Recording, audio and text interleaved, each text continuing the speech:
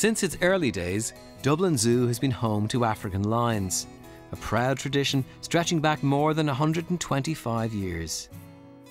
Today, the keepers, led by Dublin Zoo director Leo Oosterwegel, are on their way down to the habitat of 25-year-old lioness Sheila, the last remaining member of a long and distinguished family tree of African lions living in Dublin Zoo. It appears that Sheila's old age is finally catching up with her, and for Gerry and many of the other keepers who have known her over the years, it's a day full of emotion. It's a real sad day, and for myself, I have a long association with this lioness. In fact, it goes back 25 years.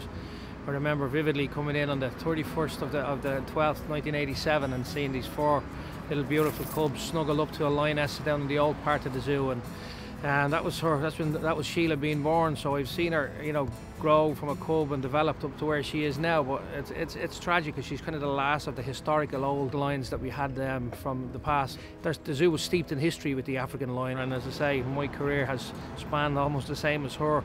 And I've seen her grow from a cub to what she is now, unfortunately, which is an old lioness.